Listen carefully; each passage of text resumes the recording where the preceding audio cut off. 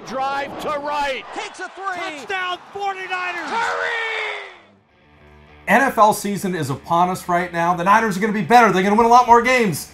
Well, they're not going to win a lot more games, but they are going to be better. What are you watching for this year? Well, I'm watching like any red-blooded American for gambling purposes, but also for the entertainment. You're more entertained when your team is winning, but with the Niners, we know they have to get better before they start to win. Listen, I'm watching because that defensive line, as far as I'm concerned, is the strength of the team. It's where they spent the draft picks. It's where they spent the capital.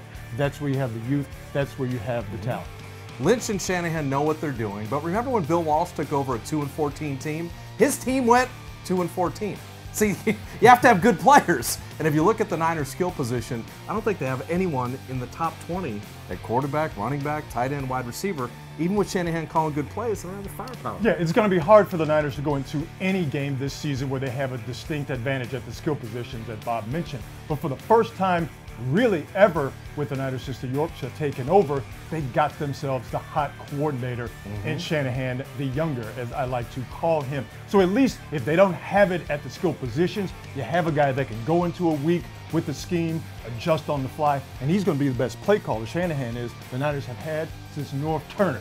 That was a long time ago. Ask your grandparents about it. All right, so here we go. We'll finish with the Fitz and Brooks drinking game for Niner games. Every time Reuben Foster blows somebody up, feel free to grab a drink. So if 56 just tunes somebody up, then you could, it could be apple juice, milk, Pepsi, alcoholic beverage, but Reuben Foster blows someone up, you can drink. Listen, if it's booze and it's about Reuben Foster, you might be blitzed, pardon the pun, by halftime.